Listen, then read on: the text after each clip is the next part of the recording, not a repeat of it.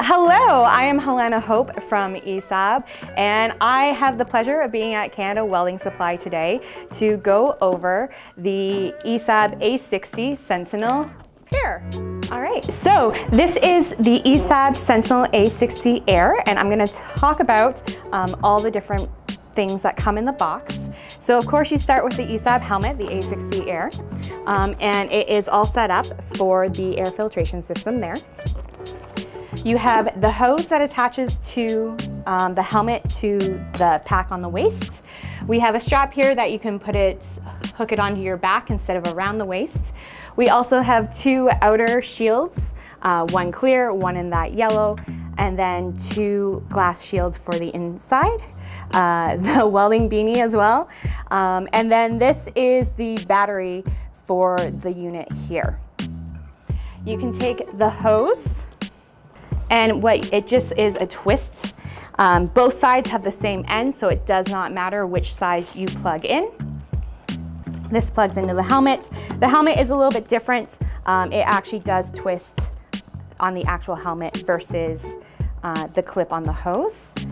And you can slide this right in here. And now you are ready to weld.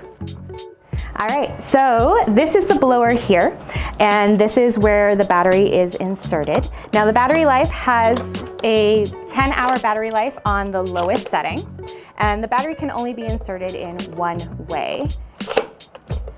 And you just snap it in, close it to lock it, and now you're good to go. Now there are two filters in here. There's a pre-filter and then the air filter here. And it just snaps on, just like that. And then at the top here, to turn it on, to turn the blower on, you just hold down the power button until it beeps. Now it's on. So the green light at the very top will show you the battery life. This green light below it, this is the filter. So if the filter is blocked or needs changed, this unit will vibrate and also give a small beeping sound, so you know that it needs changed.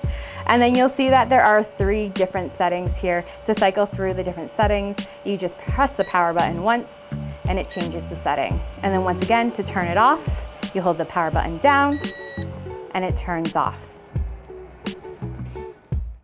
All right, let's move on to the Sentinel A60 Air Helmet.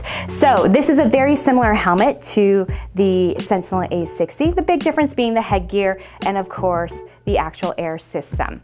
So if I turn it around here, it does have a clip for the hose, and what this allows is so that the hose is out of the way and it drapes down the back versus the side, so you don't have to worry about it getting caught on you.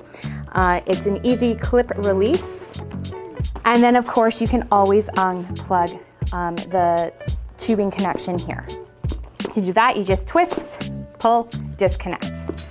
Now, as I was saying, the headgear is the main difference here.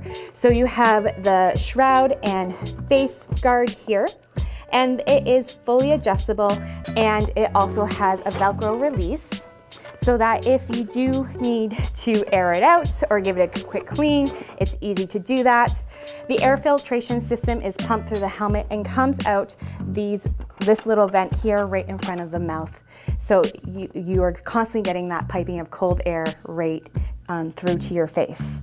Otherwise, the actual helmet itself and its features are very, very similar to the Sentinel A60.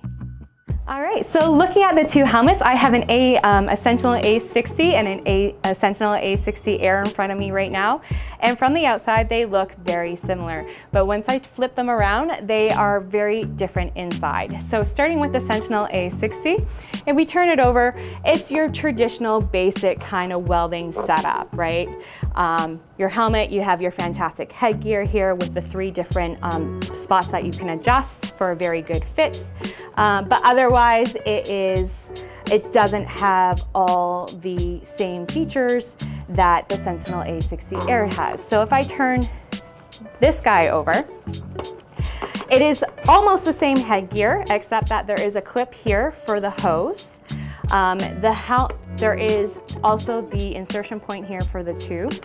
And on the internal section, there has been a part of it that has been molded to the helmet internally to provide that seal so that the air can be delivered, goes in through the top, through the helmet, and out through the ventilation system down here.